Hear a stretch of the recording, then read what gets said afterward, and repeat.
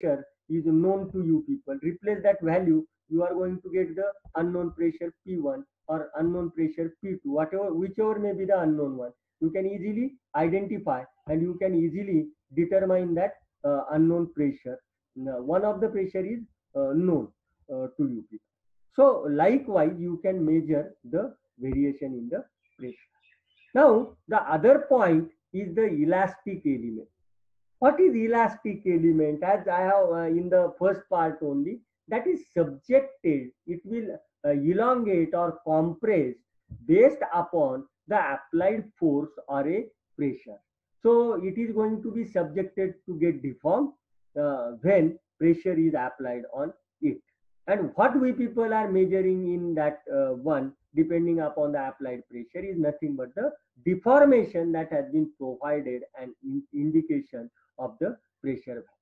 So this deformation can be measured using some of the equipment that is mechanical or by utilizing the electrical mean. So in this particular lecture, we people are thoroughly going to see the elastic elements, overview of the elastic elements, and some of the elastic components for the pressure measurement. So what are that elastic components that are used for the measurement of pressure are nothing but bellows, Borden tubes, diaphragms. These are the components. They are commonly used under the dynamic pressure measurement devices, falls under the category of elastic elements for measurement of pressure. So here, force summing device, as I have specified, dynamic pressure measuring device are nothing but the force summing devices. So these are also called as a force summing devices, that elastic element, as it converts the applied pressure into displacement utilizing some primary transducer while uh, generated a displacement. How displacements are generated, that I will justify and clear in the upcoming slide. Or the here you cannot use or it is though it is possible to use the primary transducer, but in some of the cases electrical mean, if I want to get the electrical mean, in that case I have to use the secondary transducer.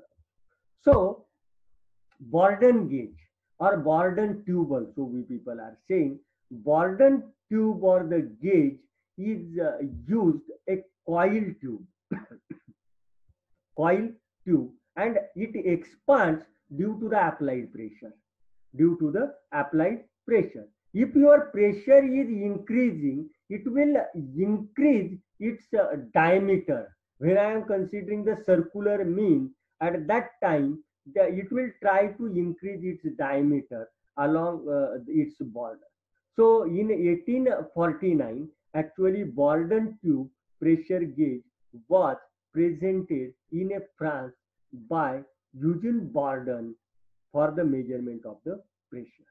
So this is the elastic type of a transducer Borden tube, which is fixed and open at one of the end to the receive the pressure that converts or that measures the pressure at the other end or free end, which we people can say.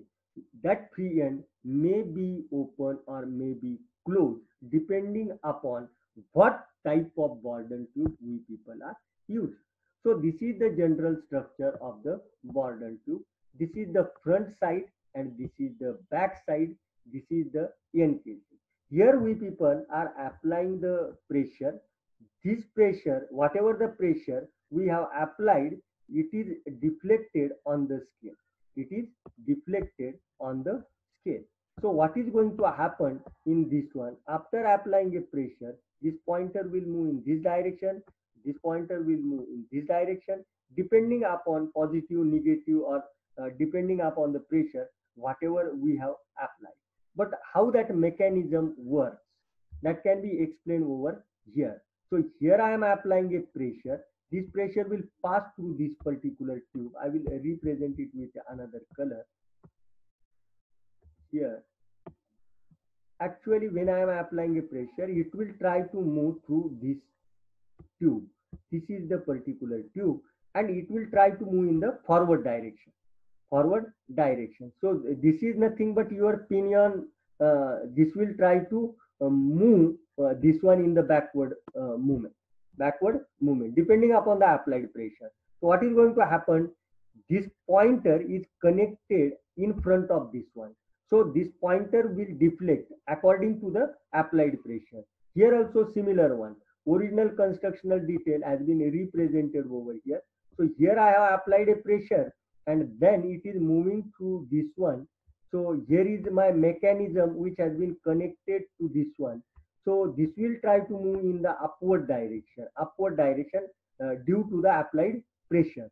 And this will try to this gear pinion is present, and your this pointer is connected in front of this one. So this will try to move backward. When it is moving in the backward, the pointer will move depending upon the pressure. If pressure is high, pointer will deflect in the higher range. If pressure is less, pointer will move in the less manner. Okay. So I will show this one practically also to you people for your better understanding. Okay. Here, this is the structure. Now here, whatever I have explained, this is the open end from where I want to give the pressure. It will pass through Borden tube.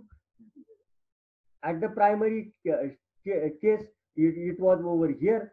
So this is my linked pinion sleeve, then geared structure. So after applying pressure, it has been came out. This will try to move backward side. These are the gears. So gears will try to move, and this pointer will moving either forward direction or either reverse direction, as we are going to increase the pressure or decrease the pressure. Second one, so there are the C-type Borden tube, helical type Borden tube, spiral type Borden tube, twisted type Borden tube, and these are the structure of the Borden tube. So this one is the moving tip. This one is the moving tip where you people can connect.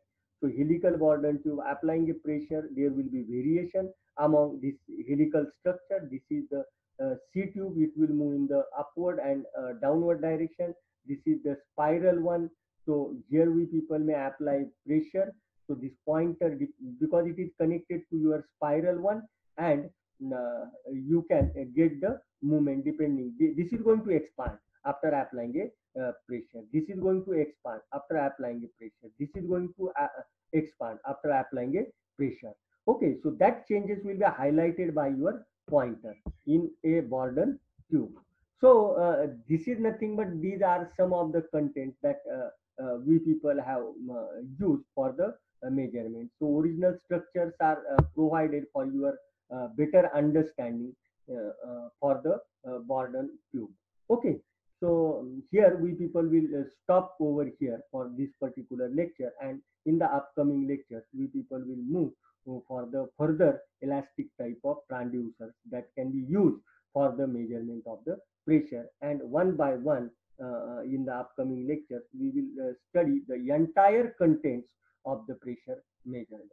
So, just to have an overview or recall of this particular lecture, we have seen the definition of the pressure measurement.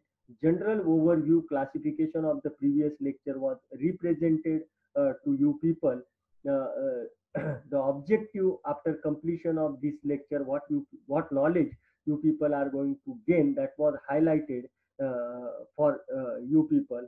Then the static classification, either static or dynamic force summing, has been represented. In that one, we have covered a static type of pressure measuring device, that is manometer, and its subtypes as YouTube manometer, wheel type manometer, and your inclination type of manometer, and its expression also has been elaborated in this lecture, and started with the dynamic type of pressure measuring device. And one of the device which we have seen is the Borden tube, and its different types has been overview in this lecture, and its construction has been studied